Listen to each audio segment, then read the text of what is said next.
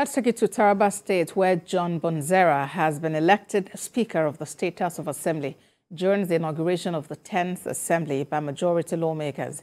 Mr. Bonzera was nominated by the member representing Mbamga constituency, Abel Peter, and seconded by Anye Josiah, member representing Wokari 2.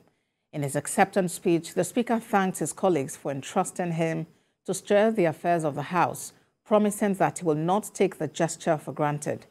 Meanwhile, Governor Kefas Agbo has commended the lawmakers, promising to work with them as a team in the interests of the state.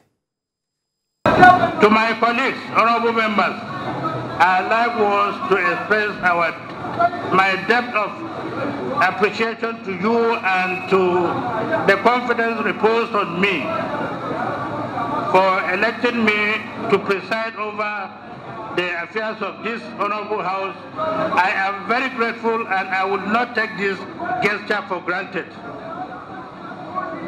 It is said that to whom much is given, much is expected. I promise not to disappoint you. I understand that leadership in the legislature is a leadership of one among equals.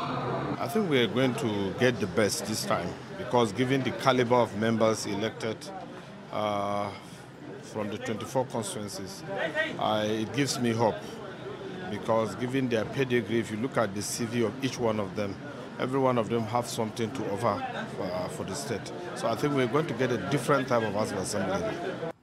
What you have demonstrated today